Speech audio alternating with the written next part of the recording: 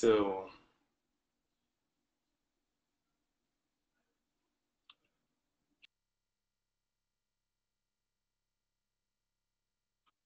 okay, welcome to this edition of the Arctic Summer College. Thank you for dialing in.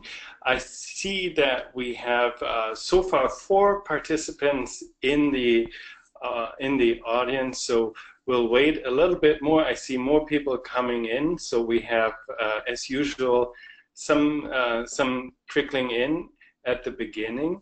I hope you enjoyed last week's session. I hope you're also happy with the conversation regarding your publications and papers so far. Again, if you have questions, please reach out to coordinator@arcticsummercollege.org, and responses will come primarily from Brendan, but I will also, of course, be available for any questions that you might have. And feel free to also send us any comments or follow up on the sessions, as you can also do via the Facebook group if you use Facebook. So some of you don't, I know, so for those who don't use Facebook, you can always come and email us. And of course, also ask questions during the sessions. And today's session, I'm very glad we have 2 excellent speakers.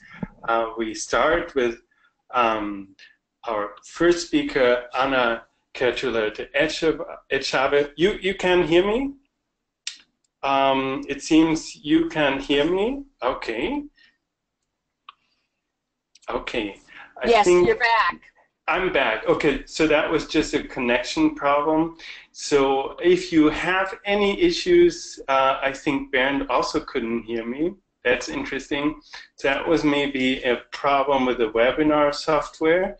I'll promise not to touch any buttons here. If you have trouble hearing me, or if anything disappears, do as Bernd did already. You can ask a question in the question function, and you can also use the chat function to reach out. And of course, if none of this works, you can always email. And again, reminder, if you drop out of the call, you can just use the same link to come back in if there's a problem on your end.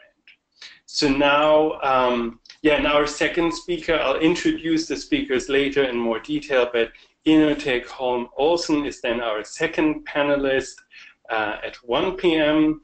Eastern Time, and we also have on the video session Andreas Kremer as the founder of the Arctic Summer College. And I'm glad Andreas made it, and I hope Andreas can also ask some questions later on to both our panelists. So now let's start with our first speaker, Dr. Anna Kerttula de Echave. Hello, Andreas. Now we can see you. So welcome from Berlin. So we have participants on both sides of the Atlantic, as usual. Anna, you work with the National Science Foundation. You're the director of the Arctic Social Sciences program there. You're an anthropologist and have done a tremendous amount of research with different populations across the entire Arctic, including, as I've seen, Russian Arctic, and of course you're a native Alaskan, so obviously you know Alaska also pretty well, or you're and of course other regions of the Arctic as well. You've done research in various fields, and I'm really glad that you're here today with us and will give us some insights. At least I know it's a very limited time frame, so I will cut myself off here and yield the floor to you. And of course, everybody is invited to ask questions directly after the presentation. And if you want to ask something, you can either use the question function or the chat box function.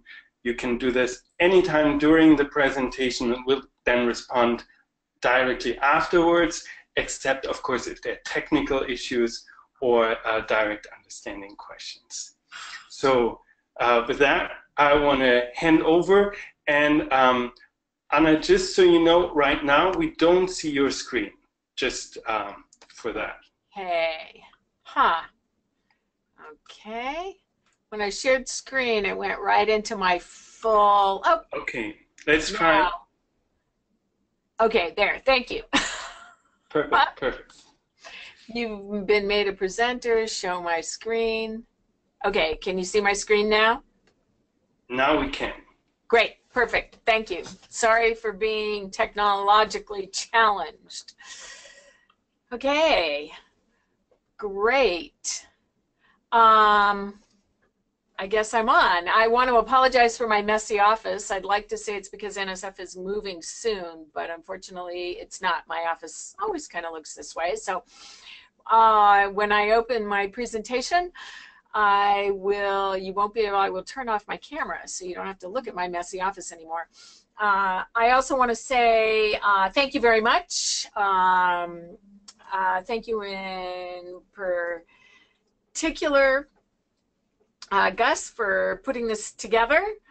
And Inuuteq, I want to thank you, and I want to ask for your forgiveness a little bit. I'll let everybody know I have no research experience and very little personal experience in Greenland. So I'm sure everyone looks forward to what will be a very interesting presentation. And thank you for joining the group. As I was introduced, I'm the director of the National Science Foundation's Program for Arctic Social Sciences. I'm a native of the Arctic, both ancestral by being Karelian Finn, and I was born in the state of Alaska, so born and raised.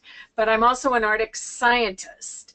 The first thing I want to say before I share the screen of my presentation, and we're going to have to look at it in presenter view because I didn't have time to print out notes, so you're all going to have to see the presenter view.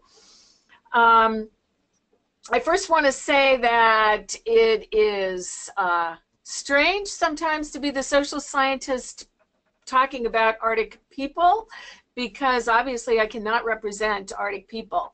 So I will put on my Western academic hat and just speak very broadly. I also want you to know that I'm going to speak in very broad generalities. There's a lot of detail whenever we talk in the lecture series about any particular group or even our science. Sometimes it seems overly simplistic, so I apologize in advance if this seems overly simplistic. But I want to give a little bit of a feel for some of the processes that are happening in the Arctic that come to play today. And also I know there are a number of people online who are not social scientists or probably not specialists in the social history of the Arctic and Arctic peoples, and so I want to touch on some of that and what some of the key issues are. So I'm going to share my my screen, and before I continue, can somebody tell me that they can hear me through a note? Yes, we can hear you. Perfect, thank you. I just wanted to be sure I wasn't talking to myself. Okay, I'm gonna shut my visual off, and my screen is shared. Is that correct? That's correct. Okay, great. And I'm gonna put it into, sorry for closing a few of these windows, and I will put it in presenter view. Okay, there we go. So I already introduced myself, told you a little bit about myself, and you can also read my notes if you want. That there's a lot of territory to cover, so again, forgive me for speaking in generalities and forgive me for talking as an expert. I'm not an expert whatsoever. It would obviously be much more interesting, and fortunately you're going to get to hear from Inuuteq, who is himself a Greenlander, and we'll be able to talk about Greenland. So you've probably all seen, okay, it's going to make me do this. You've all seen this picture from the Arctic Human Development Report. It's about 10 years old, a little over 10 years old, basically making the point the Arctic is a very diverse social cultural space. Approximately 4 million people plus or minus live there. 400,000 are indigenous. Of indigenous peoples, about 100,000 are in Russia, 200 in Alaska, 50,000 in Greenland. I think that number is larger now, and about 50,000 people in Canada. So forgive me for having an old map and old numbers. They occupy 9 countries, 46 distinct cultural groups, including both indigenous peoples and non-indigenous, 41 distinct cultural groups in Russia alone. Russia has a great diversity, and you can see a few I've named: the Chukchi, the Yukagir, the Evan, the Evenk, the Nenets, the Aleut, etc. So there's a lot of differences between these populations, and we could talk about them certainly linguistically, culturally, historically, etc., that it's very difficult to talk about Arctic peoples in general, but we do talk about Arctic peoples in general. And one of the reasons, of course, is because of the geographic area, and because it's becoming much more interesting to a lot of people today for a variety of reasons. Some because they're interested in natural resource development, some because of movements in sovereignty, others because of the geographic space and the fact that the Arctic Ocean is melting. So there's a lot of regions, but there are some similarities, some very broad similarities, and one is the low population density. People of the Arctic account for less. Now your audio dropped. I'm sorry. Can you hear me now? Yes, yes. Okay. So, do we get low population density? Yes. Okay. Yes. So they occupy a very large amount of land with very low population density, from 0.025 kilometers in Greenland per person to 34 kilometers. No, that is incorrect. 34 kilometers that doesn't, sorry, excuse me, I think those numbers have to be correct. The density in Greenland is much lower than the density in Faroe Island. Somehow I've messed that up. Excuse me. They have similar economic adaptations among indigenous and rural populations: hunting, fishing, gathering, herding. The statistics in Alaska: 44 million pounds of subsistence foods are consumed. 48% of the calories, approximately 516 pounds per person, in the state of Alaska for rural populations. So you can see there's a large amount of nutrition in a large part of the economy, which comes from subsistence. And that is another characteristic that is, by and large, pan-Arctic. The Arctic is a very resource-rich place in natural resources, and there are similar colonial histories in the Arctic. And again, I'm just outlining some of the things, are the reasons we talk about Arctic peoples as a group, are these similarities. The indigenous migration into the Arctic is prehistoric. Settler populations: historic, exploration, exploitation, assimilation, colonization, missionization. I'll talk a little bit about those processes. Those have occurred pan-Arctic and look very similar. In my own research, it was one of the questions I had.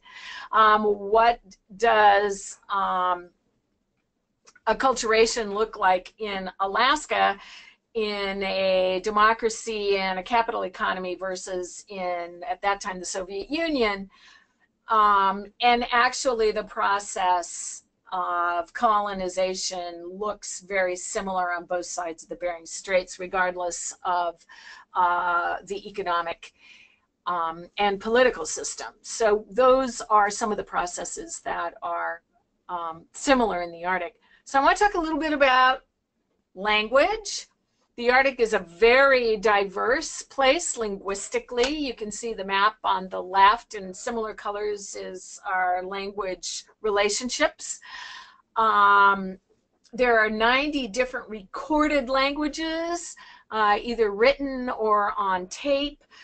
We know that there were obviously probably more than that, but by the time people started recording languages, there were 90. There are 40 still spoken, And there is one that is not considered, or I should say, I'm using the old term here of endangered, and Indigenous people themselves prefer, rightly so, to talk about the language viability. And the strongest level of viability, the strongest language, fully fluent populations of young children is the Greenlandic language, Kalaallisut. All the other languages of the Arctic, languages like Yupik, Siberian Yupik, which when I started school we thought would never be endangered, has already become, the viability has dropped dramatically just in the last, I hate to admit, 40 years. So this is a very important to all tribal peoples. Indigenous people are concerned about their language, and in the Arctic, that language diversity is changing dramatically, and there are efforts to try to revitalize in some places and keep strong in others. So we applaud Greenland for all the work that they've done with language to make sure that the language is strong. I give you this quote just because I love it. It's the complexity of language. Every language is an old growth forest of the mind, a watershed of thought, an entire ecosystem of spiritual possibilities. And I think it's really important to keep that in mind as we talk about the Arctic and the changing Arctic. And language is one of the things that's very important and key to Arctic peoples and the long-term sustainability, since I titled this as sustainable. These are just a few other things, a few other aspects of circumpolar Arctic peoples that I've already covered just a little bit. How can we talk about Arctic peoples when their diversity is so great? And some of it is, as we talked about, the low population density. I love that picture. Similar economic adaptations, I'm repeating some of what I said, and similar colonial histories. This is indigenous hunting, obviously not the American whalers, but American whaling was one of the processes. And a rapidly changing social and natural environment. This is a picture taken in the former Soviet Union, obviously showing extractive industry development. I always say, we talk about climate change in the Arctic, and climate change is obviously a very big driver of change, particularly now, or potential driver. But changing climate isn't the biggest thing to have happened to people in the Arctic. And these are just a few of the drivers. Obviously, the fur industry, early colonial colonization and early colonial history, the American whalers on the right. Other things, the missionization of the Arctic. A lot of Arctic people were Christianized. Alaska has a very diverse, and in some ways it's certainly interesting. It certainly had a great effect. Turn of the century, the different churches actually decided how they would divide up the state of Alaska. And so you have communities where their language is strong because the missionaries felt that it was important, and they translated the Bible into native languages. In other areas, children were punished for speaking their native language by missionaries who were also educators. So those different processes created some of the patchwork, but missionization was obviously a very strong force. Health, the militarization of the Arctic following World War II, the National Guard has a strong history, certainly in the state of Alaska. On the other side, in Russia, there were numerous bases built after World War II and during the Cold War, which brought in populations to the Arctic that previously, were not indigenous in the Arctic. And so those are forces of change. I talk about the two of the key drivers contemporarily today. Obviously, environmental change is all of you who are interested in the Arctic are probably well aware of the factors that are affecting local people, but also globalization, economic change, exposure, technology. Those things are also elements of change promotion today. Okay. I also really like this quote from the Arctic Human Development Report, 2004. So see, it's over 10 years, over a decade. They had another publication. It's an excellent publication. If you're interested in reading more about Arctic sort of social science, social processes in the Arctic. Arctic societies have a well-deserved reputation for resilience in the face of change, but today they are facing unprecedented combination of rapid environmental change, cultural change, economic change, industrial development, political change, linguistic change as well. I think that's a really important. Arctic people actually were very adept at adapting to environmental change, and its political and social forces. If you've read Elizabeth Moreno's Fierce Climate, Sacred Ground, she does, it makes a very good argument that it's really not natural change that we're looking at, that people are being affected by so carefully. Climate change is really a social process that's affecting people today. So in starting the I think another important thing that I wanted to briefly say, I'm looking at my notes here and you can read them too, really important to the long-term sustainability of Arctic communities in the Arctic, where the climate change signal is the strongest, is looking at one of the groups through the Arctic Human Development Report, the Arctic Social Indicators, was looking at what are some of the social indicators for long-term sustainability. And working from the UN social indicators, they found that they weren't a good predictor for well-being and long-term sustainability in the Arctic. So working with local people and researchers, they designed 3 more indicators, which were fate control, which is obviously being able to guide one's own destiny, cultural integrity, which is the belonging to a local cultural group and being part of a social group, and contact with nature, closely interacting with the natural world.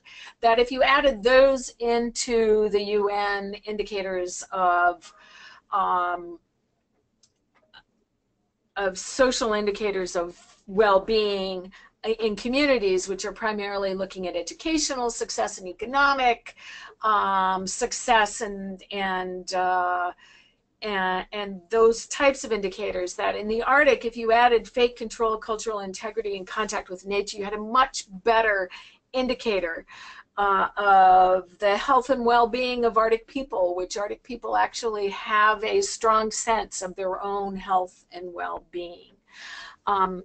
Talking about contact with nature, I want to play for you a piece that came out of the Bering Ecosystem Study, because Perry Pangawi very eloquently talks about how important their connection to the natural environment is. And here he's particularly talking about ice. He is Siberian Yupik from St. Lawrence Island, who participated in this scientific work and has gives a wonderful presentation about how important ice is to Yupik people.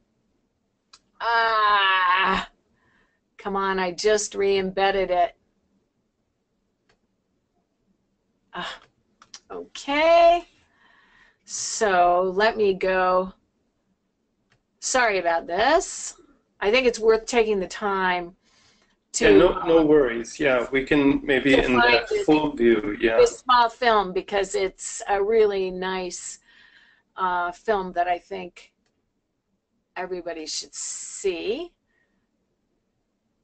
Okay, let's see.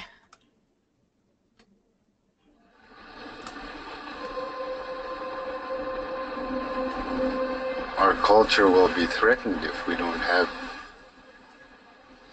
ice. You know, it's all based around ice. We're taught to watch the ice, watch the current, wind direction, and everything evolves around the ice. Our way of life is very delicate. It's a very fragile ecosystem we're living in.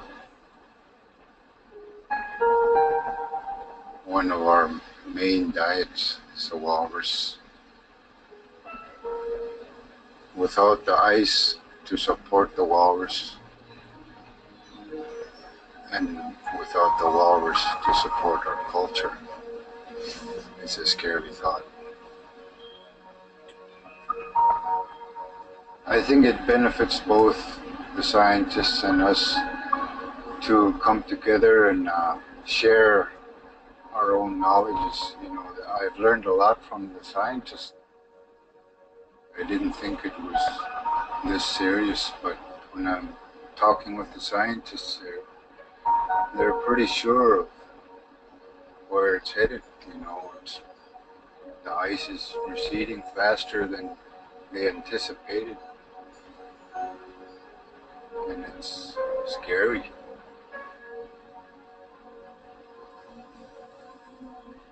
It's worth caring about because we're all in the same boat, so to speak, you know. If something's wrong, everybody's going to be affected. I can't imagine living in a place without ice, and I can't imagine myself living anywhere else. Okay.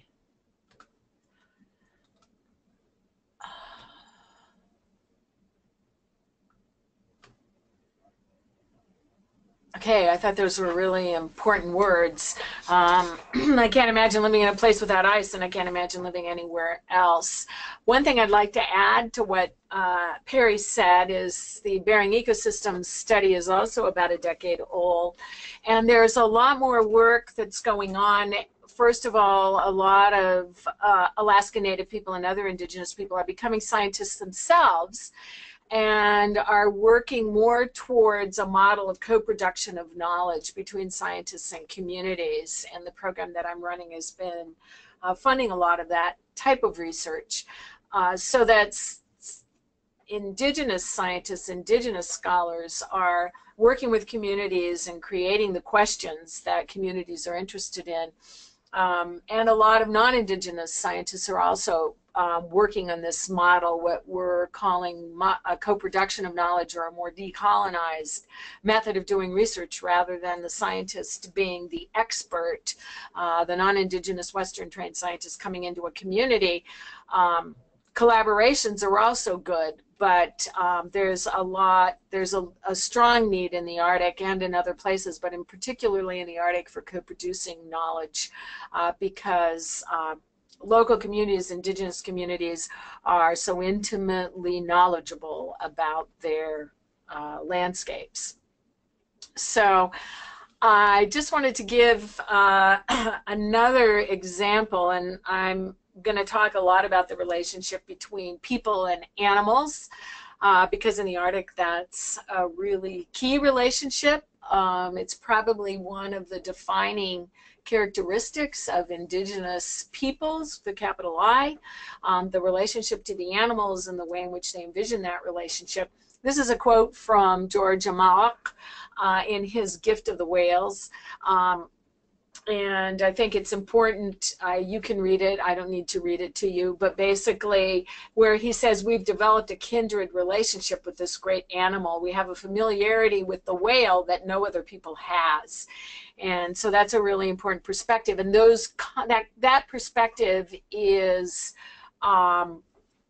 pretty much pan-Arctic in terms of relationships with reindeer, relationships with caribou, relationships with salmon, relationships with whales. Not each culture has that key relationship with each animal, but they do have relationships with all animals. It's just the Inuuteq many of you are familiar. I'm not telling you anything you don't know. That's a very important relationship, the bowhead whale. I just wanted to talk briefly about this because you may remember when the bowheads got caught trapped in the ice at Point Barrow, which is almost 2 decades ago now. And people in the lower 48 who were watching this would say, well, why don't those people eat whale? Why don't they just kill them and eat them? And when they were asking one of the hunters on the North Slope in Barrow, why don't the people just process, kill and process and eat these whales? And the answer was, because the whales give themselves to us as so that we may survive and maintain ourselves as the Inuuteq people. At this time, we need to help them. And so it was sort of a completely different understanding of a relationship with an animal. And so indeed they brought in, if you remember, they brought in a big ice cutter, and they created a pathway for the whales to be able to swim to freedom. And so that, with the help of the Inuuteq people who viewed this as a symbiotic relationship. I want to talk briefly about people that I've worked with, the Koryak and the Chukchi. This is a picture of Koryak people, and they are reindeer herding people, and their relationship to the reindeer and to the environment is very strong.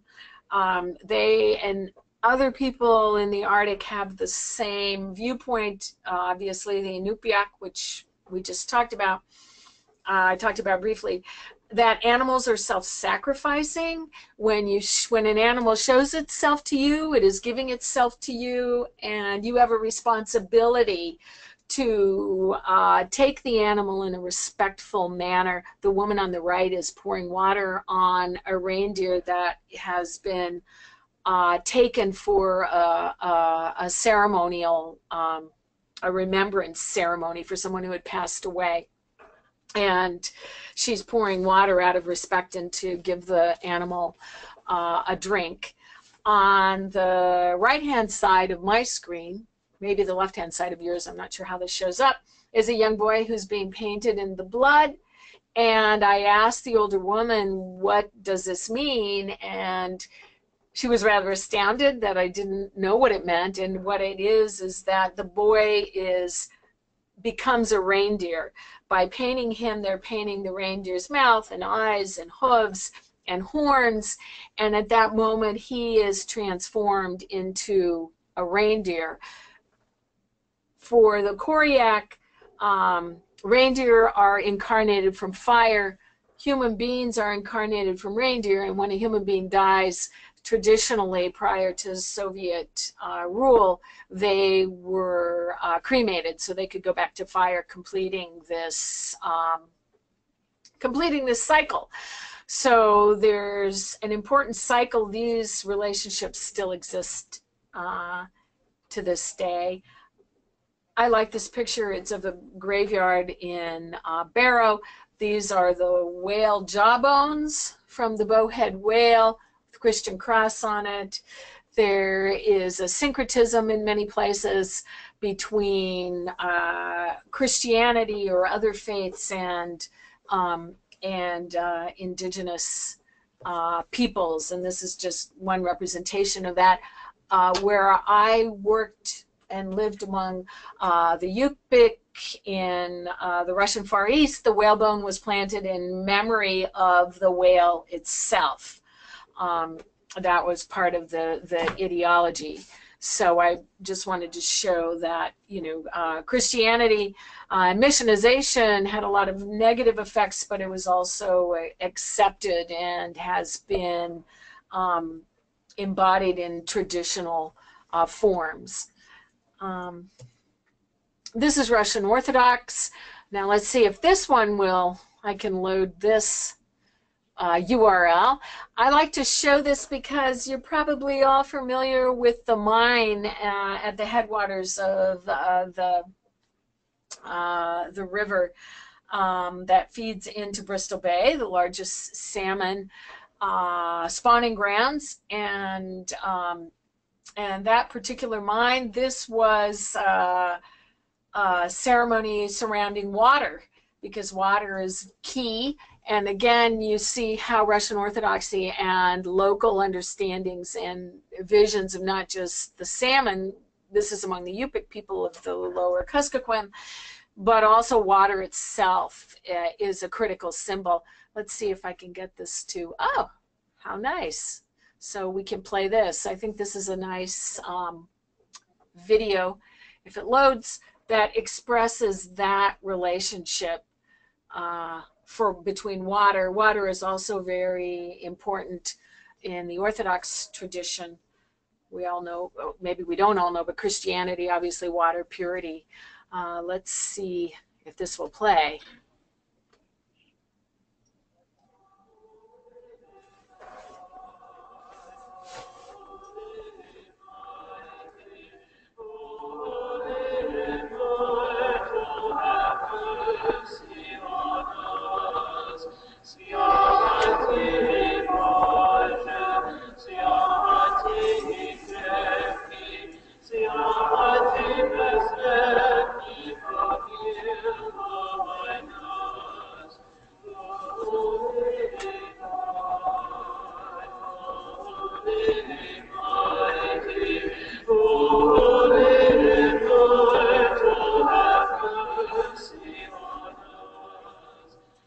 Clean water is sacred, it's given to us by God, and it is essential for life.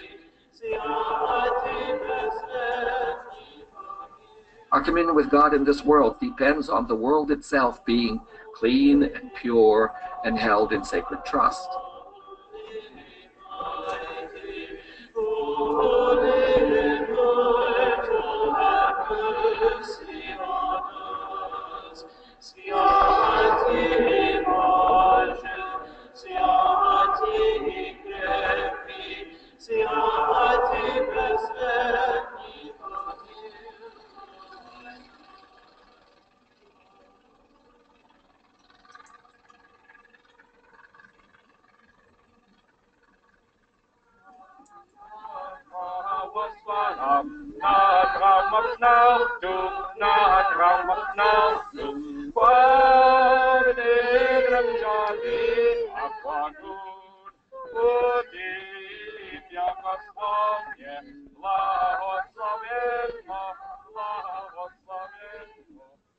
Thou art our God, who through water and the Spirit hast renewed our nature, grown old through sin.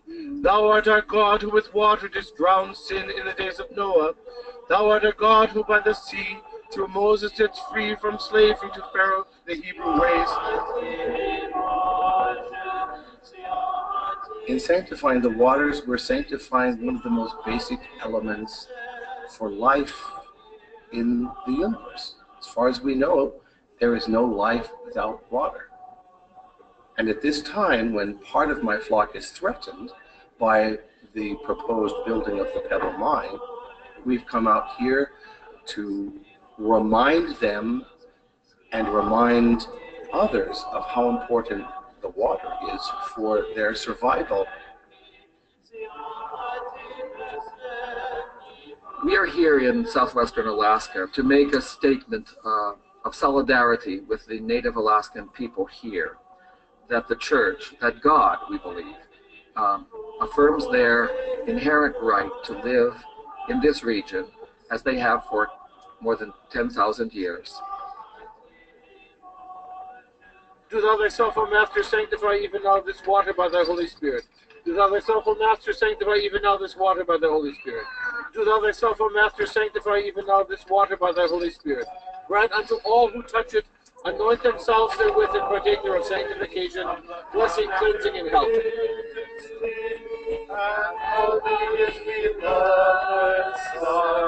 And the Spirit in the form of a dove confirm the truthfulness of His word. O Christ, our God, who has revealed thyself and has enlightened the world.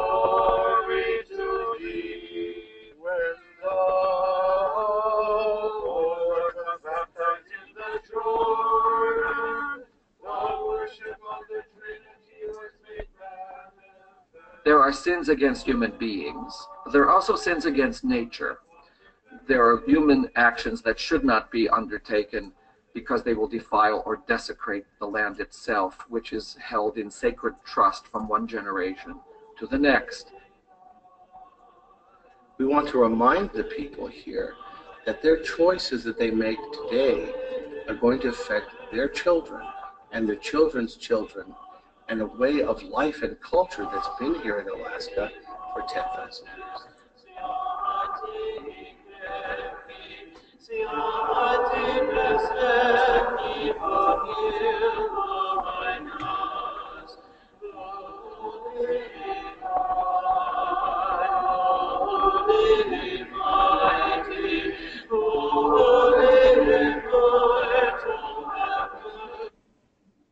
Anna, just very quickly from my end, it's 12:41 at this point.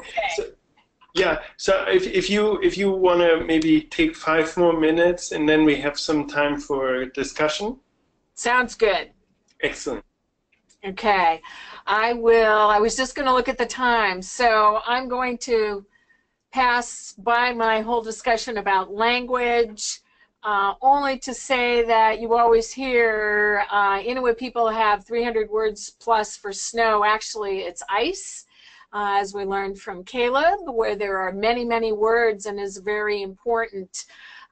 Way beyond, ice scientists have been working with Inuuteq people to be able to understand the different aspects of ice that local people understand. This particular, I just wanted to very quickly say, this is talking a little bit about, in Canada they call subsistence foods country foods versus store-bought foods, and I just wanted to show you these pictures because it is a visual representation of networks of sharing, and you can see the complexity of how subsistence foods, country foods are shared in the top slide, and the lack or lesser complexity, the big note at the middle is a food a warehouse where people can get food for free. So as the environment changes, if one were to say people should move more towards a store-bought food, you can see how social aspects of the way our rural communities are organized would change dramatically, because food sharing is a huge part of the social organization. I'm going to pass on migration. I'll pass on talking about industrial activities. This just shows the routes, shipping routes in the Bering Sea vis-a-vis current hunting activities. I mentioned briefly technological changes. As I said, it's not just climate change. Technological changes are having a huge effect and will continue to have a huge effect. The challenges and the opportunities, as they like to say, what access to these technologies. In a lot of places, like in many areas of the world, rural communities in the Arctic are leapfrogging over connectivity lines and moving towards cellular connectivity. Again, here is the climate is changing. Obviously, we can't ignore the fact that the climate is changing. It's going to have a lot of impact on local people, much of what you've heard about. And the last thing I'll do is I want to show you Inuuteq's reindeer as I close off and end, and I'll put myself back on. This is the way Inuuteq's people today, who are reindeer herders, travel across the tundra, and you can see as the tundra permafrost melts, it's affecting their migration routes, which is having a lot of effects. Okay, I'm going to end the show. Sorry for moving a little slowly, and move out and put my own face back on, and I'll end share screening. Okay. Excellent. Am I good? Oh, absolutely. Thank you so much, Anna. I'm too verbose. Thank you. No, this was excellent, and it was all very, very interesting, and you covered a lot of topics, and obviously, I mean, we talked a little bit in the preparation. It's, of course, a huge challenge to put a lot of information in this short time frame. So I'm very glad that you gave us this run through, and I hope that you'll be also available later on after this session for maybe follow-up questions. But right now, we can open the Q&A. We have a few minutes, and I think, I mean, you of course, you talked about the diversity, the differences, but also similarities. Very, very interesting to see how multifaceted this is. But you also talked about research itself changing, moving from this traditional way of research to co-creation and more participatory approaches in research. Very exciting, and I definitely think this also pertains or is relevant for people here in the group. We had already one question come in from Bernd, and I don't know, Bernd, if we can, if you can ask your question yourself, if your audio works for that. Otherwise, I'll be happy to read it. But your microphone is open. Can you hear me? Yeah, we can't really hear you. Okay. Okay. Yeah. No. I didn't know if it was a technical issue with my computer. My laptop is 8 years old. So I'll go ahead and speak. Just let me know if you have issues hearing me. No, we're good. Okay, so yeah, I really appreciated this presentation, and one of the things that I've thought about in regards to the Arctic for a long time is just how can we better describe, quantify the importance of the Arctic ice to the indigenous peoples of the Arctic, because you know, it's a fundamental part of the ecosystem and a fundamental part of the daily lives of the people there. And one thing I've been fascinated by was if there's ever been any study that has tried to quantify in an economic sense the value of the ice in the Arctic to the Arctic itself, as well as to the planet as a whole. And I asked that question because something that's developed recently in environmental policy community, the whole idea of ecosystem services, and how do you quantify the value of an element of an ecosystem to the local community? Yeah, it's a really good question. Yeah, I did actually hear it. It's a really good question, and the first thing I'll say to answer is there's a really nice article that was recently published by Matt Sturm and Michael Goldstein and Henry Huntington, where they looked at ice roads. You can get it on the web. I think it's called the Black Shoals, which is an economic model for being able to calculate future investment value. And Michael Goldstein had a very innovative idea to apply that to what you're talking about, ecosystem services. I'm not a big fan. I'm an anthropologist. I'm an ethnologist. I prefer qualitative understanding so that people themselves can explain why this is important. But I understand also the value of quantitative. And Michael Goldstein, if you can't find that article, you can find me at NSF, and I'd be happy to send it to you. He's at Babson College. I think Matt Sturm, because the actual research project, Matt was the PI. I think he's the first author, but I'm not positive. And Michael is moving forward with that work. He's done some of that work to be able to calculate the value of the snowcap in the Sierra Nevada. And he's moving on into working with other Arctic economists, but that's very preliminary.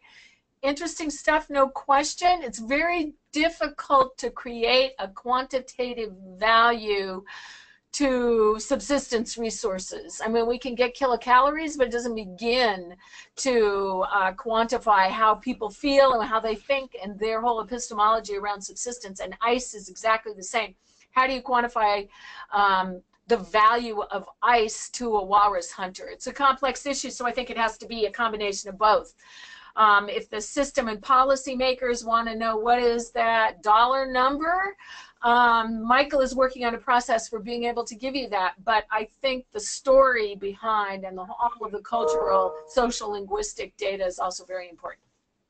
Yeah, and I think there is, of course, always the risk if we only follow an economic valuation approach that maybe the value is relatively low in the end. And that can, of course, backfire quite a bit. Yeah, it's like asking someone, how do you make the economic value of taking the sacrament to a devout Catholic? Right. What's the economic value? It's an impossible. You have to have a full picture of both the qualitative understanding and the quantitative understanding. And even then, sometimes it's difficult for people from different cultures, different epistemologies to understand and reconcile the two. Excellent. We have a question from Andreas Kramer. And if you want to, if your microphone is working, you can go ahead and ask it. I guess it's working, and I see you nodding. Now, first of all, thank you very much. I enjoyed this very much. I come from the water sphere. I know more about water than about ice, so I enjoyed the references to water and its place in society and its spiritual value. I do have a question concerning the co-production of knowledge by scientists, which are Southern trained, Western trained, whatever you want to call it, and local people. Our understanding in Germany and in other industrialized countries is that co-production happens between people who have a scientific career, who are the scientists, and the practitioners who have some basic scientific training. Many of them have a university degree, but even if they don't, they had some scientific education at school. I guess that the interface, it looks different in the Arctic when you talk about indigenous peoples who have not gone to this, but they have another type of heuristic scientific knowledge. They understand the ice, they understand the earth dynamics in their place much better than the people who don't live there, but they may not have the analytical concept. So how does this work, and has somebody done a study of this? Are there writings on the practice of this co-production now that one could use to compare it to the practice that we have in our industrialized countries? Yeah, that's an excellent question, and I would have to say methodologies are being worked out, and I funded several projects.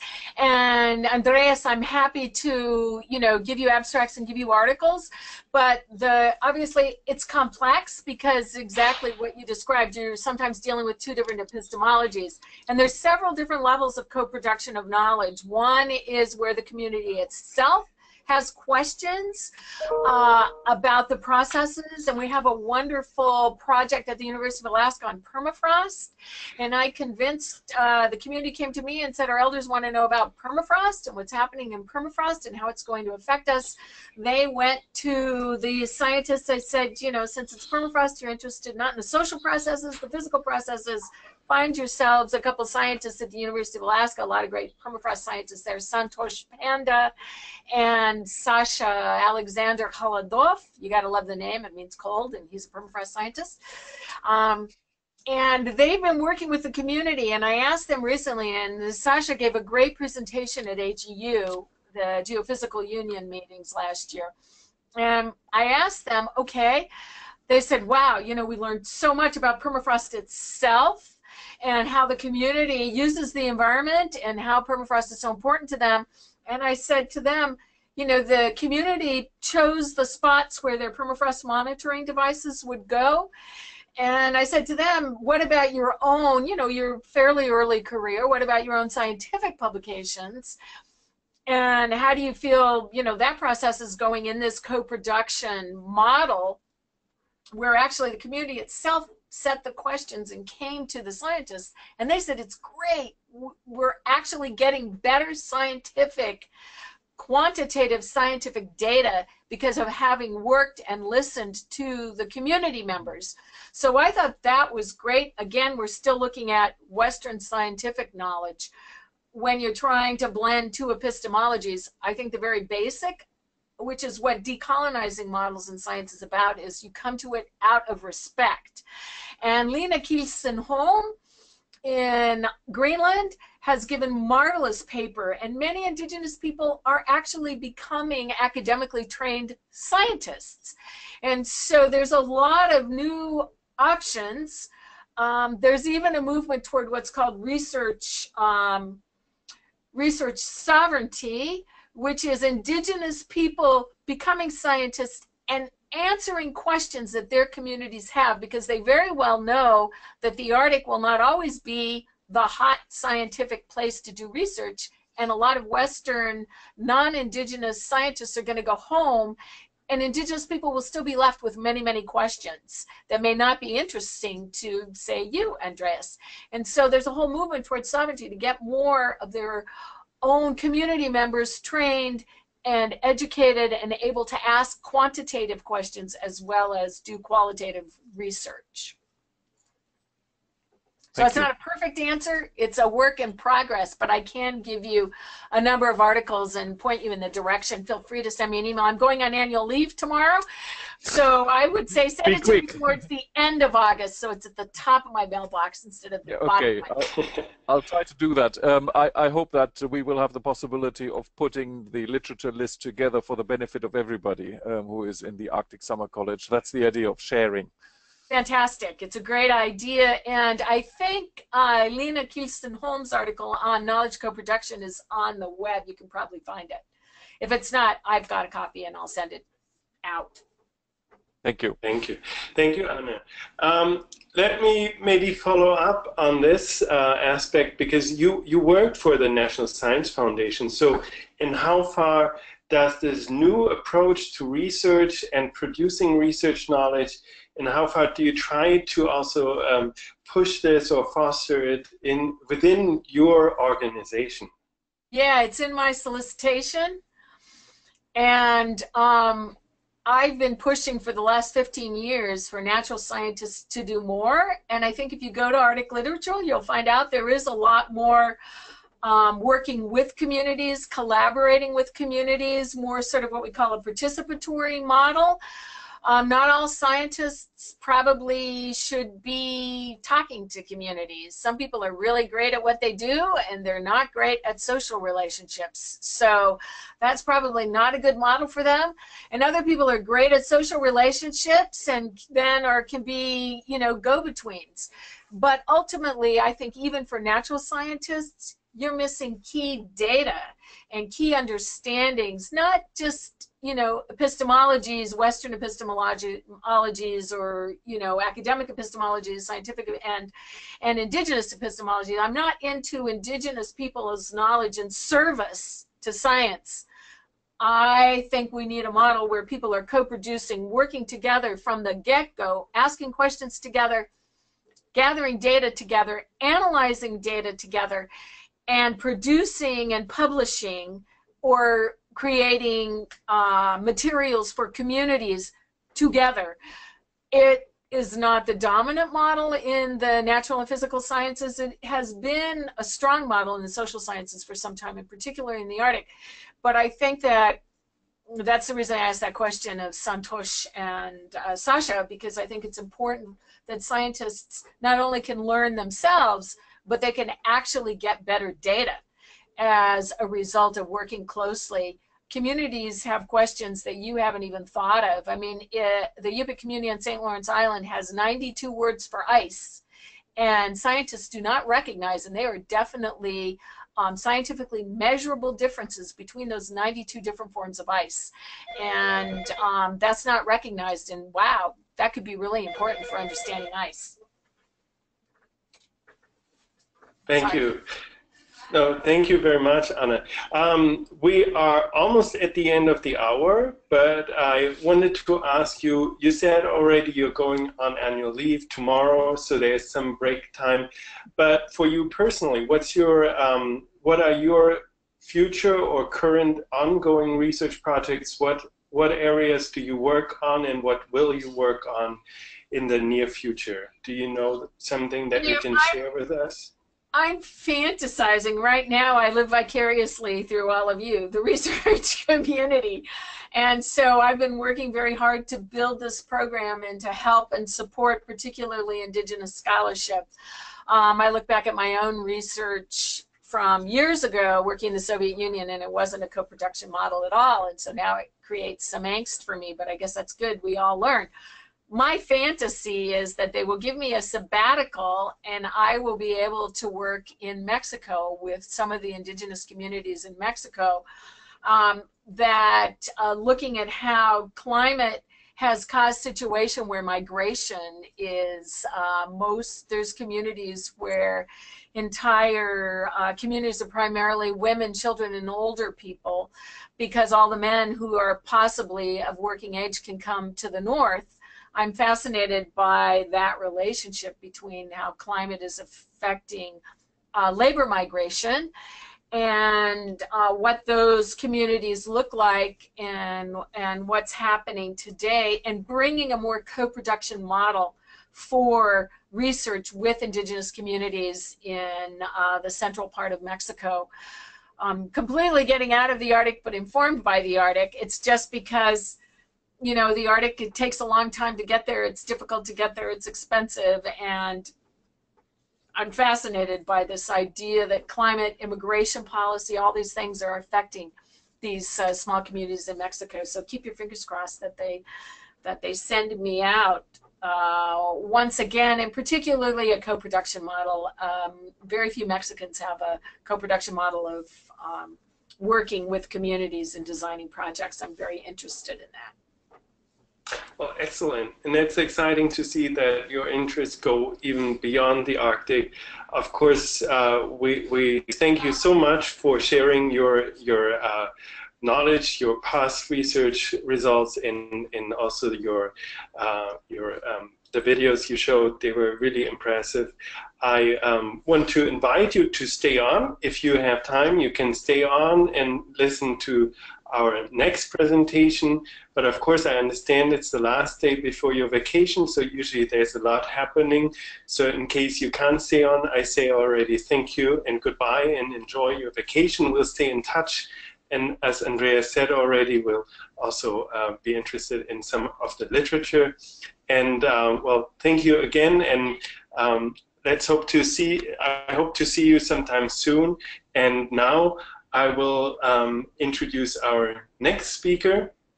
Let me say one quick thing. Yes, yes. I just want to say, I'm sorry, Inuuteq, I would love to hear your talk, but Simon has made me promise I will come to staff meeting, which is at 1 o'clock.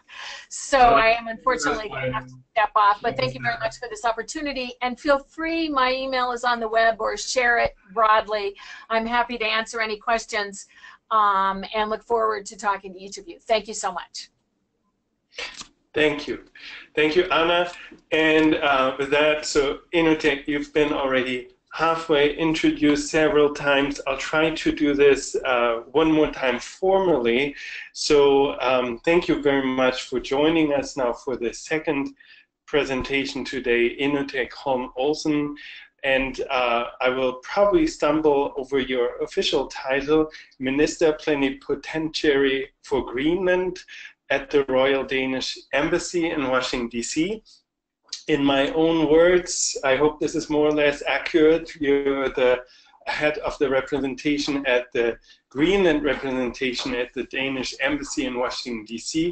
So the highest ranking representative of Greenland in the United States, and also accredited for Canada, if I've seen this correctly. So thank you very much for joining us, and please feel free to correct me in this rendering of your position. I'm really grateful for you taking time to join us here today, and I see you already share your screen, so, and your camera is on as well. So the floor is yours, and thank you for taking time for the Arctic Summer College today. No, thank you very much. I think you pronounced everything very well. Also, thank you to Anna for her presentation. And I listened to it it was a very interesting presentation. And I'm going to go, since I represent Greenland in the US as well as Canada, as you said, my focus is basically Greenland. And because I'm a government employee, and I have been, an official of the government of Greenland for now is 20+ years, and especially working in the field of foreign affairs all these years. So I had the privilege to be the first representative here in the US. and I've been here since 2014, where Greenland opened a representation.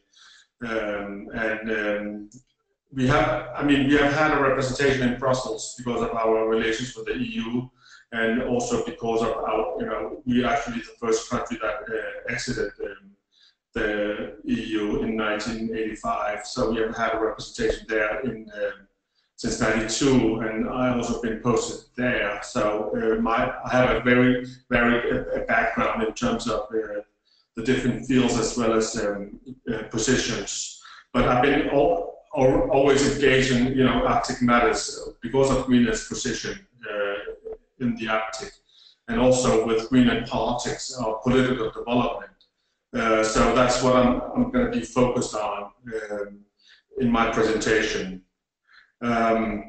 As it been said, especially by Anna, Greenland was a colony of Denmark for many years. And what we've been engaged in, or if you look at it, from a macro perspective, in the last 30+ years, is that it's been a process of decolonialization, both politically and as well as economically, but also, culturally, educationally, and in terms of many different aspects. So basically, we gained what is called home rule in 1979. Which is when we began the establishment of our political institutions. There was consultative political bodies before that, but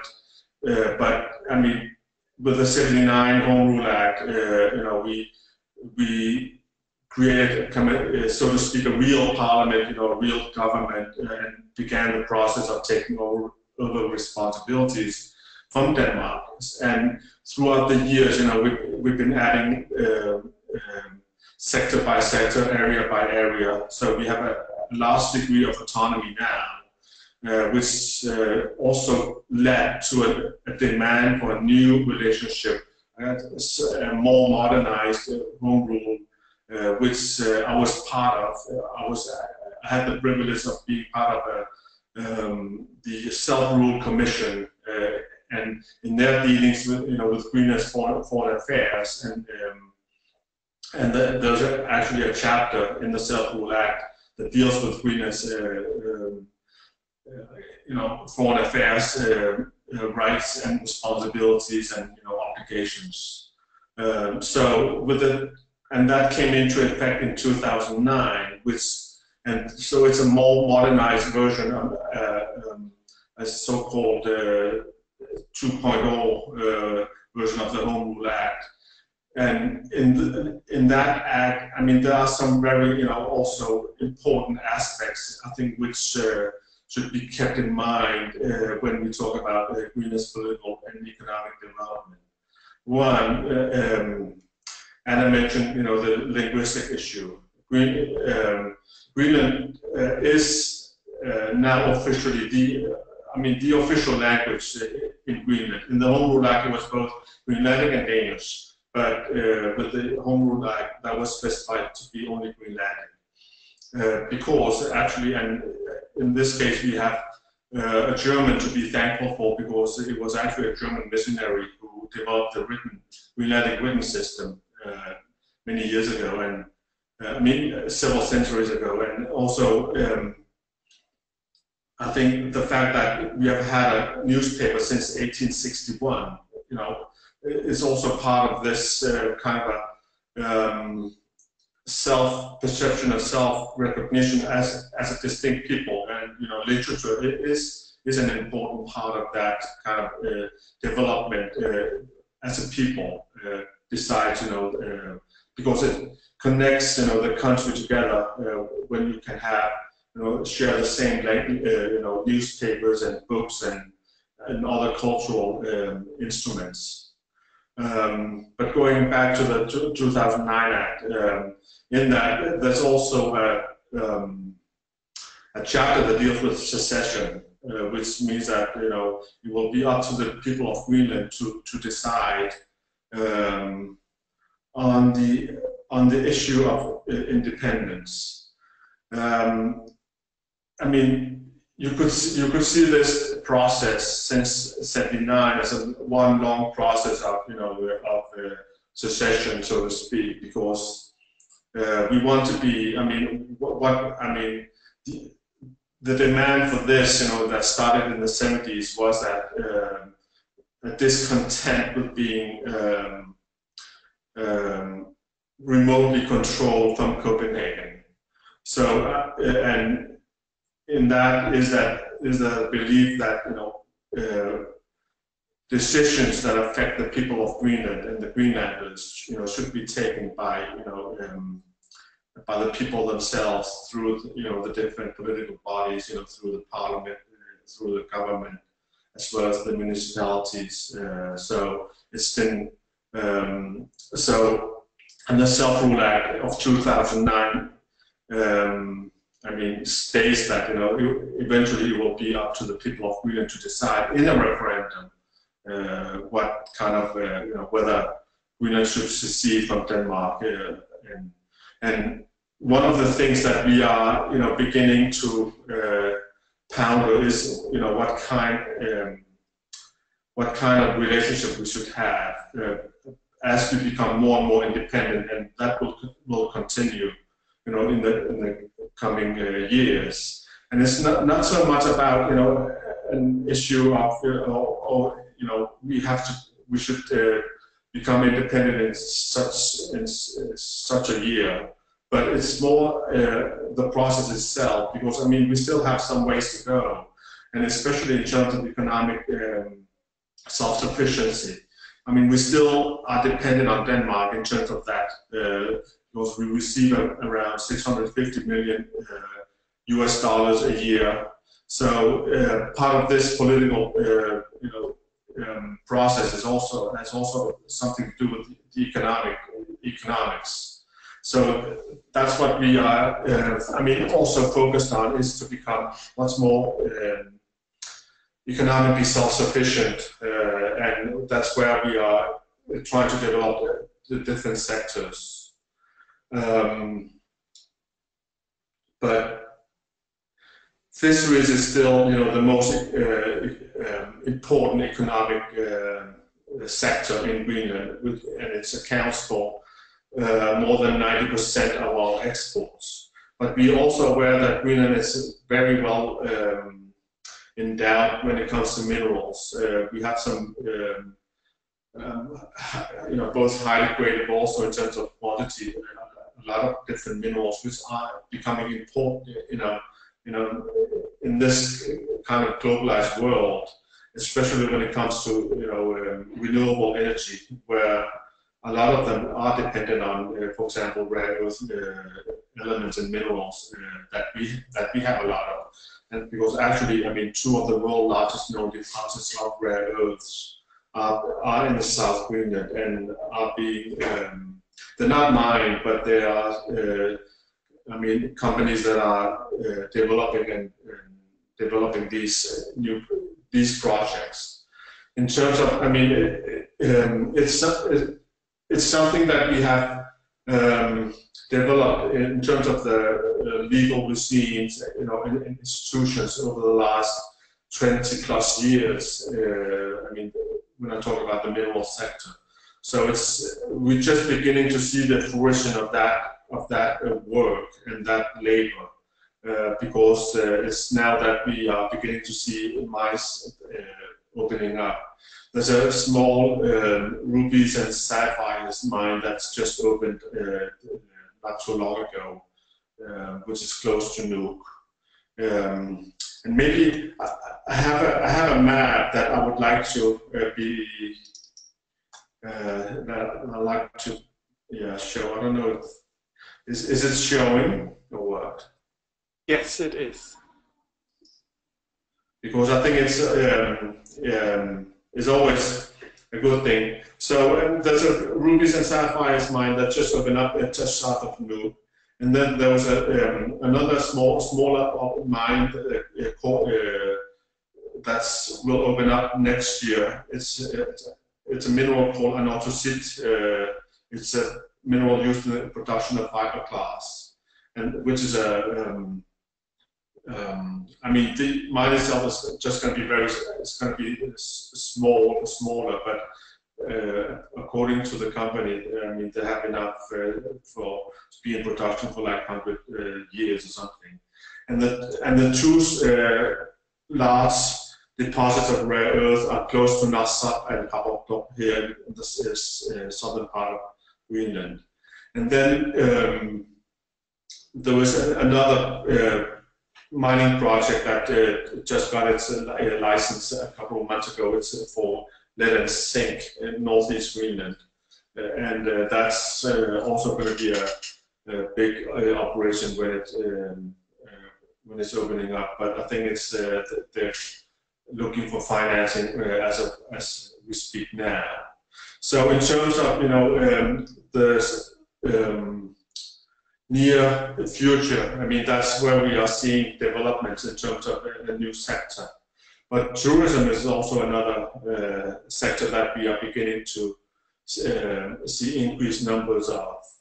It's a new industry, so relatively speaking, when we speak of tourism in Greenland, but and it's been something that we have developed as well, the last 20+ years. And now, I mean, if you look at, for example, the numbers of tourists that are going to Iceland, I mean, they have gone from like 250,000 to over 2 million this year in a relatively short number of years. I mean, we're not going to see those kind of numbers because Greenland doesn't have the infrastructure in terms of taking in mass tourism. But I think we get around 60,000 tourists a year, and that can actually there's room for growth. And we are dependent on infrastructure development in that case, because our, for example, airport infrastructure, when it comes to, for example, international airports, we are dependent on the infrastructure that the Americans built during just after World War II. For example, they had a base in Demystifying, which is just above the Arctic Circle, which is our main kind of a hub for large planes. And then there's one in Nassau in South Greenland as well.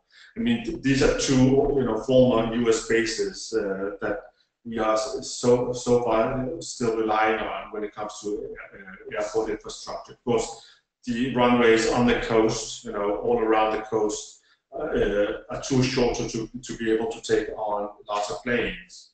But that's going to change now because Nuuk and Inuuteq, Nuuk the capital, and then the Inuuteq, in the Disco Bay, are going to have new runways that are going to be transform the airport infrastructure radically in the next couple of years.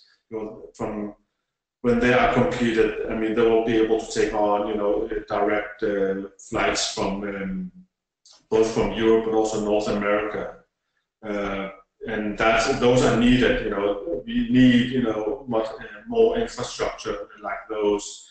If we talk about, continue developing the economic sector as well as, I mean, for example, tourism sector as well, because you'll skip this, this hub that you have to take from Kerttula, where nobody lives, to the different destinations. Cruise tourism is also something that we have seen a growth in. I mean, there was a growth up until I think 2008 or 9, and then that dropped because of the worldwide economic, recession.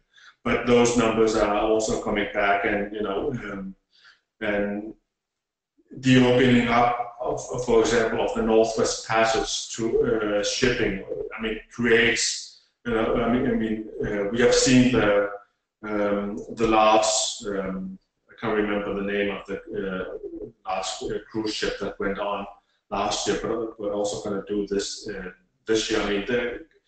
They're stopping at several places on on the west coast. So we are on the route, for those kind of ships when it comes to the Northwest Passage, and because of our internal, we have a, shipping system internally already in place. Because we have deep water ports all around Greenland in the majority of the towns. So, and we're building a whole new kind of port facility in the capital of Inuuteq, which will be able to take on much, much bigger ships. But that's not because of the future prospects of shipping in the Arctic, but that's only because of domestic demands. So in terms of our future, we are going to see a continued focus on both taking over areas of responsibility from Copenhagen to Greenland.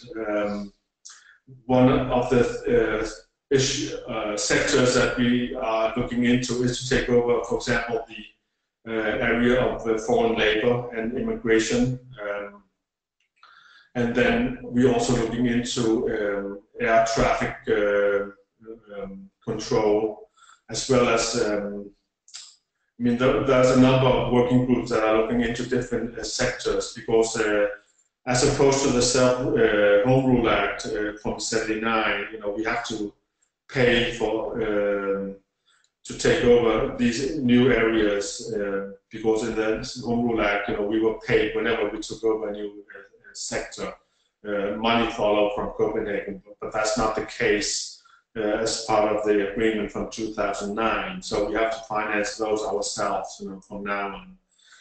But one of the first sectors that we took over with the 2009 Act was the area of mineral resources, because that's, the connection, to the land is something that's we hold dear, very dear, as a people in Greenland. Also because of the fact that there's no private ownership of land in Greenland. It's all public. It's all in the hands of, the municipalities as well as the government. So, so we have a different kind of relationship to the land. As opposed to the rest of the world, so to speak, since there's no private ownership of land. So as I said, economics and the policy is closely tied to each other. So that's what we're going to be focused on. But we're not, as I said, it's not a question about that we should be. That we should become self-sufficient economically as well as politically in a number of years. It will still be a long-term process, so to speak. But nevertheless, I think we have set our sight, we have set our goal in sight, and that's what we're going to focus on. And in that respect, we are looking into diversifying our international relations as well, because for many years, we were only looking to Copenhagen and was much more dependent on that. But now, with a much more globalized world that has also reached, the Arctic, we are going to see, a much more internationally oriented agreement as opposed to something that was very isolated, in previously and historically.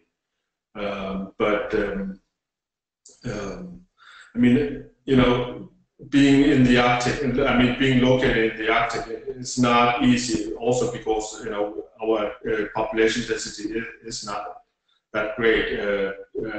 We are in Asia a people of only 56,000. But we're not, so to speak, deterred by our low numbers, because we will always be dependent to some degree on foreign labor and specialists, and that's going to continue in the coming years. but a part of this process has, as Anna also was mentioning, is the continued development of educational infrastructure, which was basically non-existent prior to '79. So we've been engaged in building up our educational infrastructure in terms of building up a university and different colleges and enabling Greenlanders to take on different educations in Greenland, as opposed to having had to go to Denmark for further education in the past. So it's a multitude of capacity buildings that we have been engaged in. So it's basically kind of a nation building exercise in that respect. And that's going to continue. We are looking into research as of building up, continuing to build up our research infrastructure and research institutions in that regard. So, those things will continue because, we see an empowerment through education as a vital tool, in terms of both reaching the political as well as the economic goals in the long, in a longer period of time. But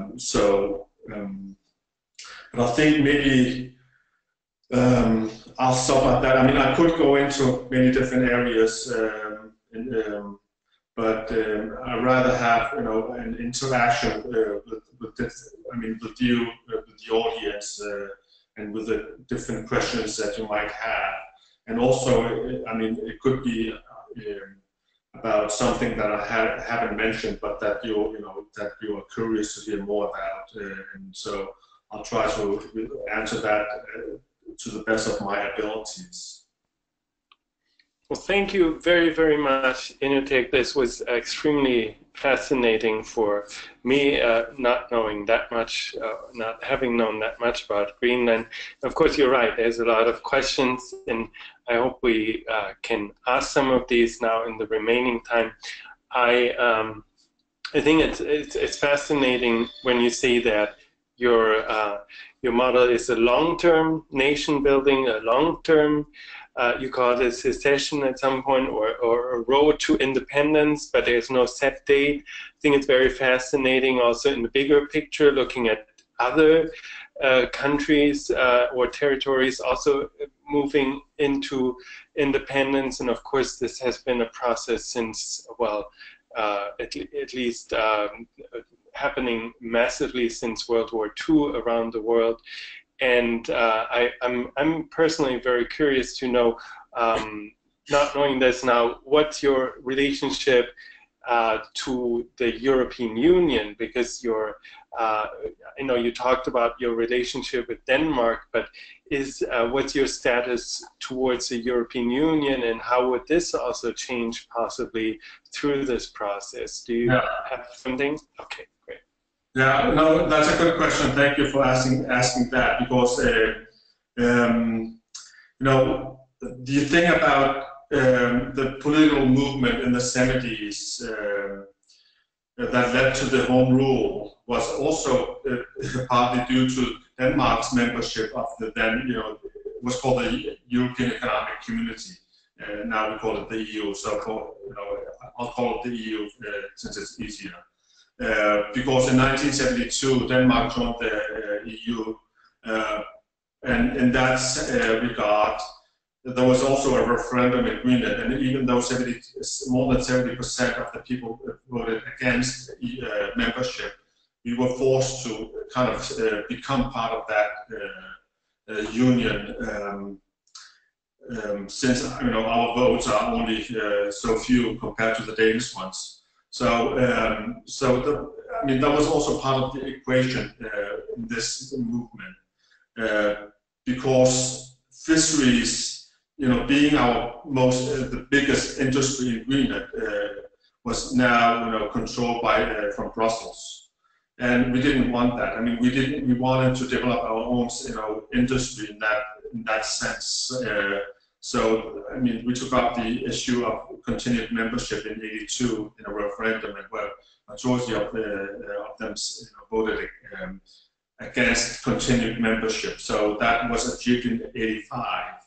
And then, we have entered into a fisheries agreement with the EU, which means that, we got the same amount of money that we had received when we were members, as opposed to, we gave some rights to EU vessels to fish in our waters. And that's still in existence today. But that has been modernized, so we have now a partnership agreement as well, where the EU give funds to our educational sector to develop that sector as well. So, but in short, I mean, I think our relations with the EU are are very. I mean, we are content with our relations with the EU. But I mean, every now and then, there will be a political party in Greenland that says, "Oh, why don't we become members of the EU again? We will get all these. We need all this, infrastructure development, and what have you, and the EU will be helpful in that regard because it is limited what we can do with the EU because we are not part of it, but as part of the agreement, we gained status as a so-called overseas country and territory. It's a council decision that deals with former colonies of EU member states that are still not independent, but still have some constitutional relations with an EU member state. Those are, Britain has a number of them, and now that they'll be gone in a number of years.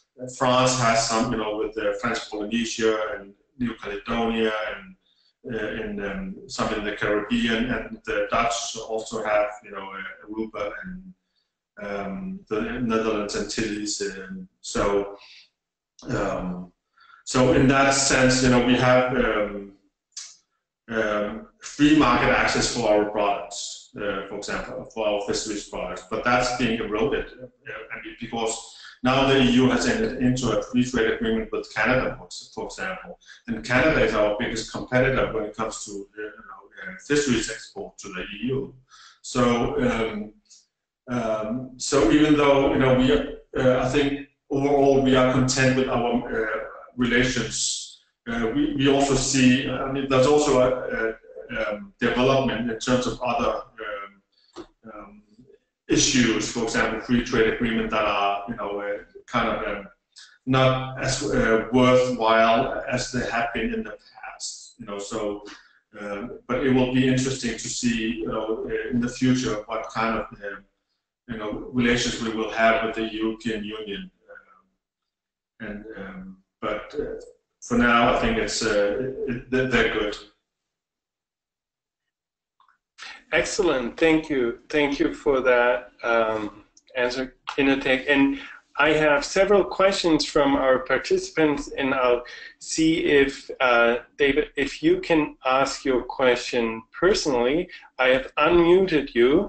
If your microphone works, you can speak now. Otherwise, I'll try to rephrase it. Okay, thank you. Do you hear me? Yes, we do. Okay, thank you for your presentation. It was very interesting, and I have a question related to the level of participation of native or indigenous communities into policy decisions. For example, when a company or a government identify an opportunity, commercial opportunity or industrial development or whatever, in which level are the native communities considered when taking the decision of this development? Or yeah, Yeah, a very good question. I mean, Greenland is, I mean, we have a public government, which means that it's not an indigenous government as such, or defined as such. But if you saw Anna's presentation, the population setup, I think it's it's 88%, I think, of the population in Greenland that's defined as Greenlanders or Inuit, while 12% are they're mostly from Denmark, but that's also other from other nations. So basically, I mean, we are an Inuit nation, even though we're part of the Kingdom of Denmark and we are Danish citizens as such. And when it comes to the economic development, for example, in the mining sector, one key to success is the involvement of the local people in these new sectors, because I keep going back to the 70s. I mean, because it was also a period where Denmark modernized Greenland and brought in thousands and thousands of Danish workers, in the construction and education sector, because we were supposed to become, at the same level as Danes. But in that process, it created a social discontent and frustration, that led to this movement, because essentially we were becoming spectators to the development of our own country. So we're very, aware of, that any development, any new development that we are undertaking, has to have, its roots and in the different localities and, the different towns, that are experiencing, for example, development in terms of the mineral sector, has to be part of that. So it's written into the our Mineral Resources Act that there should be an impact benefit agreement, and that basically means that the company that has the license and the municipality where the mine will be operating, as well as the government of Greenland, has to make a three-part agreement that deals with both the status as to the involvement of local employees and locally based companies that they're going to use, as well as a goal of increasing that. So that the local benefit will be at the greatest. So that's something that we are, as I said, very much aware of now, based on our historical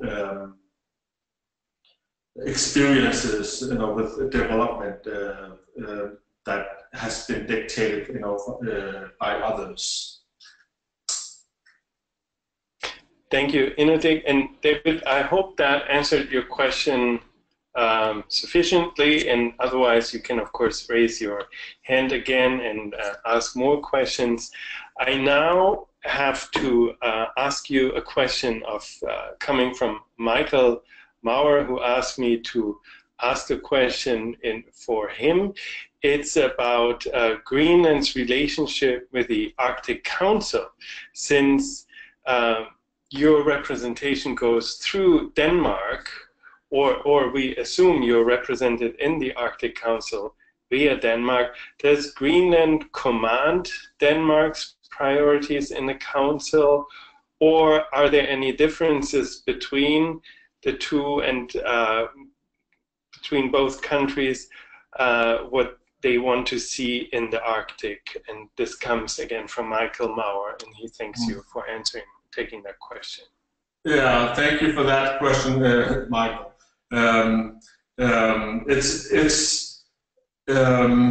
You're right. I mean, it is Denmark that's officially, the member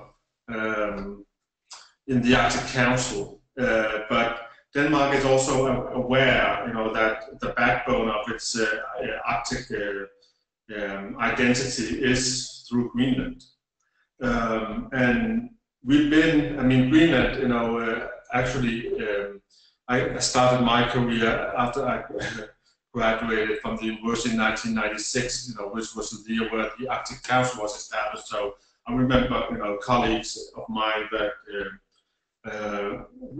traveled frequently, to do the different negotiations that led to the creation of the Arctic Council. So Greenland has been very much engaged from the beginning, also prior to the creation of the Arctic Council. And I mean, this was way before, there was this global interest in the Arctic. So we've been very much aware that always still very much aware that our regional place is through institutions like the Arctic Council, because I mean, as I said before and I'll state it again, I think it's very important that we are sitting at the table as part of the negotiations. I mean, part of the negotiating team on issues that directly affects, I mean, us as well as the people in and around Greenland, as well as the Arctic. So it's not always. I mean, we don't always agree with with Denmark, and that's not only limited to the Arctic Council. It's also expands to other areas as well as other questions where we have to deal with Denmark. But we try to get the best out of it, and we're very much aware that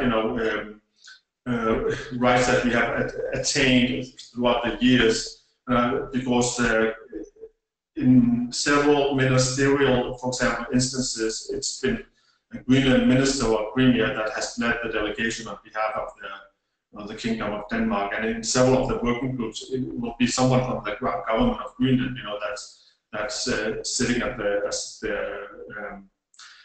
head of delegation.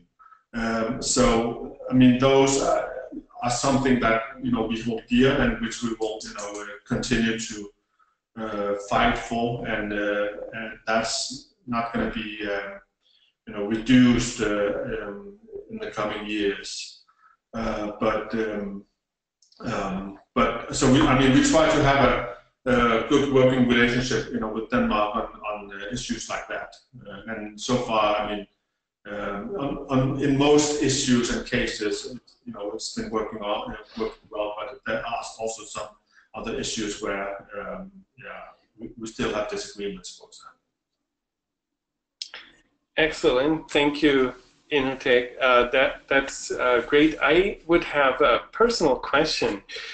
You outlined some options for economic development. Some of them are already underway, such as the mining expansion or expansion of mining activities or new mines. And then also you mentioned tourism and also deep sea ports and shipping activities, the new sea lanes. So in how far do you have an idea of a green economy for Greenland, or in how far does environmental or sustainability or ecosystem protection matter or play a role in the planning of economic or industrial development for Greenland? Yeah, I'm often asked, why is it called Greenland when it's only white? But when it comes to the green energy, it's actually very green, because that's I think around 70% of our electricity consumption comes from green, renewable energies, and that's hydropower. And there's still potential for much more, also in an industrial scale, in terms of energy-intensive industries, where we have some untapped energy potentials, when it comes to hydropower. And there's actually just a research project that was started, I think it was last week, in a small village, because the issue with energy in Greenland, and that's also a critical issue in many parts of the Arctic, is that we are relying on diesel, for energy production, for electricity and other kind of and heating. And but in this small village, we are the energy company in Greenland have set up both solar panels and wind panels, to try to offset the diesel consumption. And that's something. I mean, I think it was in 2006 or 7. Energy prices hit like $150 per barrel, and that's suddenly becomes very, very expensive to produce electricity, especially if you are so dependent on diesel. So there is definitely a future for much more green energy, and we have the potential for that. But one of the challenges is to, they're not connected. The energy grid is not connected. So that's something that we are looking into. Actually, with it's one of the bigger German companies, and as to how we can develop both the renewable energy, but also connect, the energy grid from location to location. Because right now they are, separate islands, so to speak, in terms of energy infrastructure. But as dependent as we are on the environment, of course, there's a great consciousness when it comes to environmental issues, because, as I said, fisheries is our biggest industry and will continue to be so.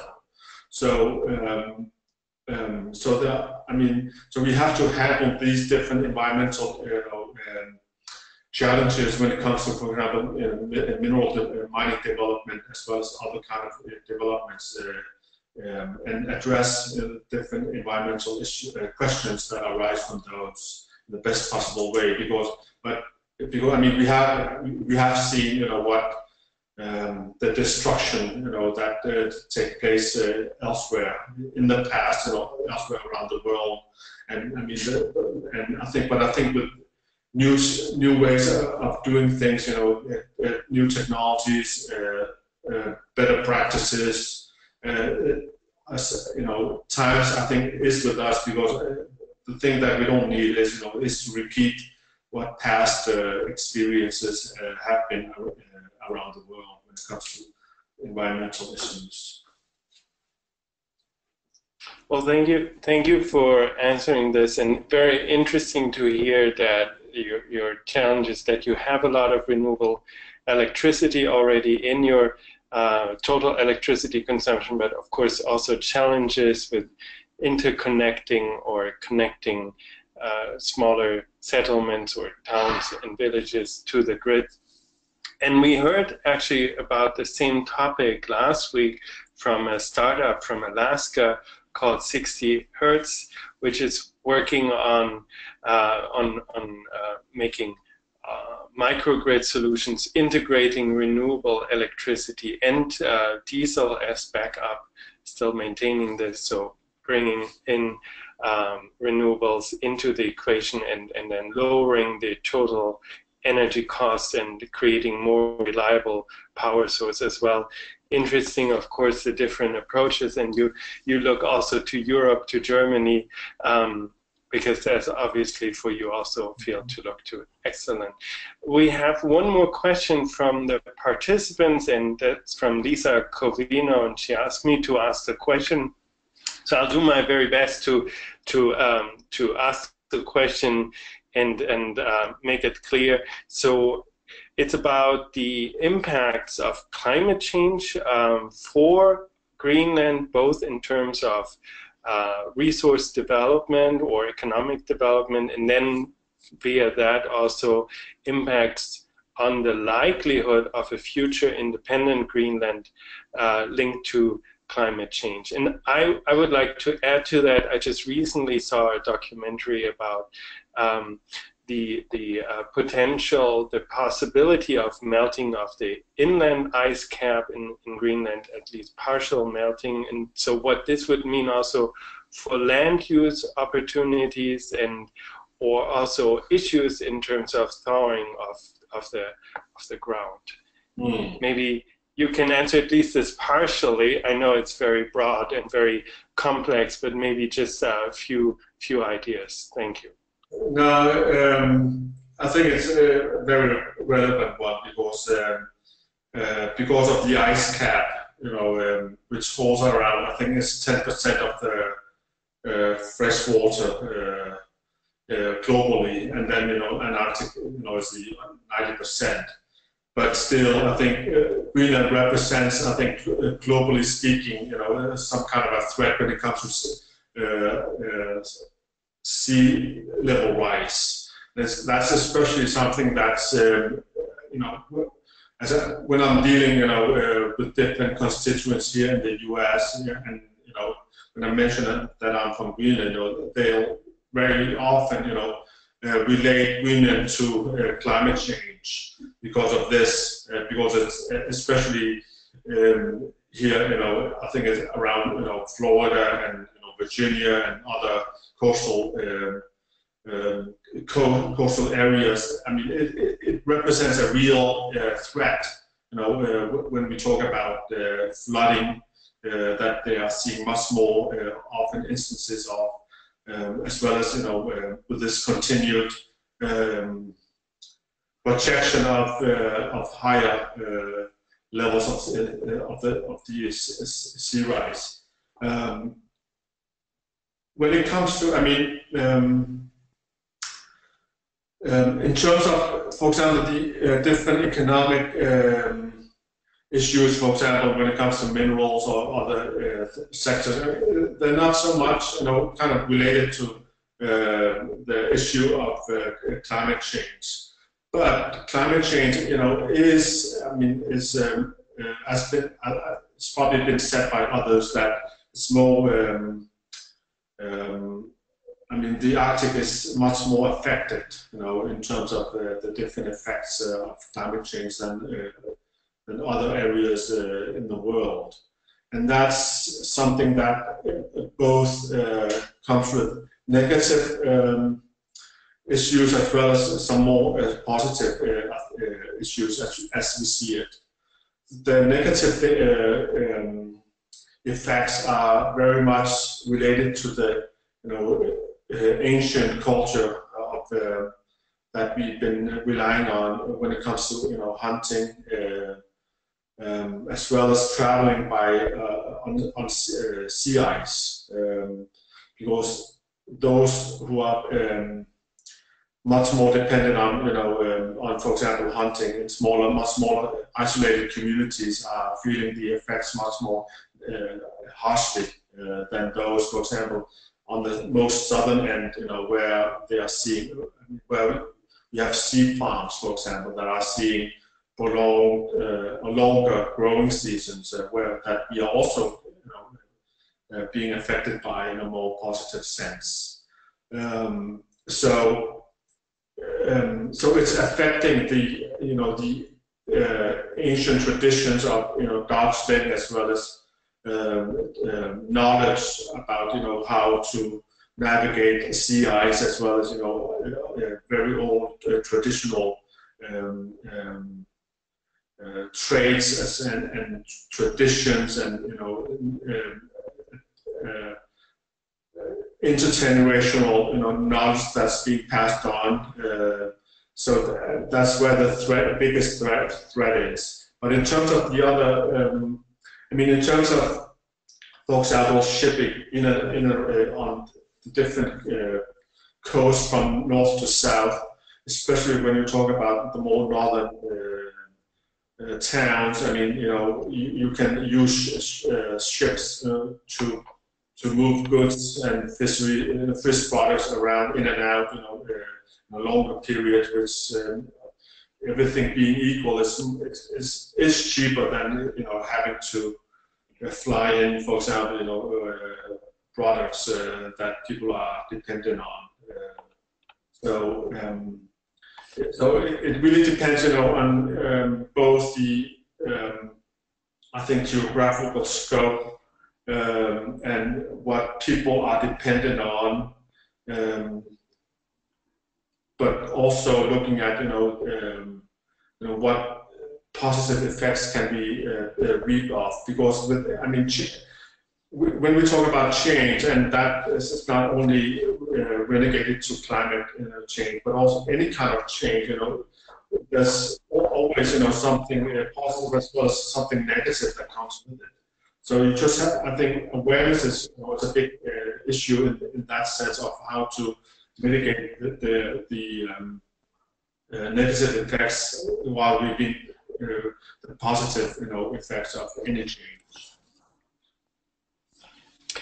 Well, excellent. I think that's exactly the challenge, right? Knowing there are definitely advantages and there are risks or disadvantages or costs associated to the change in the climate, and so seeing what it means locally, regionally, and globally is definitely a challenge, and you're definitely more exposed to this in Greenland than in people in more southern latitudes or moderate latitudes. Inuuteq, thank you so much for joining us for this session here at the Arctic Summer College today. I'm really glad this worked out. I found your contributions, your input extremely fascinating to hear firsthand what's happening, what's also planned to happen also in Greenland, and with the long-term transition process towards sovereignty, towards independence, and in this context of a changing climate. I mean, that's really the interesting. So you have multiple factors changing over time and navigating it while running also a country, while also doing everything else that's necessary at the same time. So thank you very much for being here today with us. I want to thank, of course, also all the participants for asking questions and following up on aspects. I want to just highlight that next week we have, of course, 2 new speakers, and I just wanted to name them real quickly. Of course, you can see this also on our website on arcticsummercollege.org, where you also find the information about past sessions, but also the upcoming sessions. Information is updated as information becomes available, so it's not everything is there at every moment, but it's coming in. It's a moving process. So next week, August 9th, we have 2 speakers. One is Stefan Schott from Carleton University, and he's talking about food security and sustainable fisheries in the Arctic. So that actually links directly to Inuuteq. You mentioned the main income source for you is fisheries. And then the second speaker is Alexei Tsikarev, talking about indigenous people specifically. That's of course broad because it's not just one place, but he talks about them in general, and specifically why it's happening next Wednesday on August 9th, as far as that's the World Indigenous Peoples Day, so that's a good reason to have a special focus on the indigenous peoples. I'm really excited about these 2 presentations as well. I hope you're all able to join us next week. And of course, Inuuteq, you're also more than welcome. If you want to join us anytime, let me know and I'll give you a login so you can join and see what other people are saying. It's always a pleasure to have you with us. Otherwise, I say thank you and goodbye, and have a great rest of your day. And also a nice summer, nice August, and hope to see you sometime soon again in Washington, or otherwise maybe in Greenland or in Iceland at the Arctic Circle Assembly. Anyway, have a great day, take care, and bye-bye, everybody. Thank you. Yeah.